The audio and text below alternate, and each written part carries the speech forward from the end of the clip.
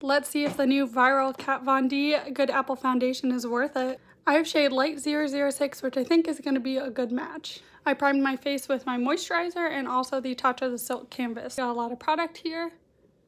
Wow, this is full coverage, people. It does feel a little balmy. I know it's a balm, but it definitely feels that way.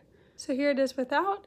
This is with the foundation. As you can see, it's really full coverage, covered everything. It feels very natural and light on the skin. Okay, ignore the line on my forehead. I slept weird last night, but this is the foundation with just light rest of my makeup. I will say though, do not set this with heavy powder. I just used a pressed powder on a very fluffy brush and just gently went over it just to kind of set it because it does have that balmy feeling. But I do think that it looks really nice. It is perfect if you just want some simple glowy foundation.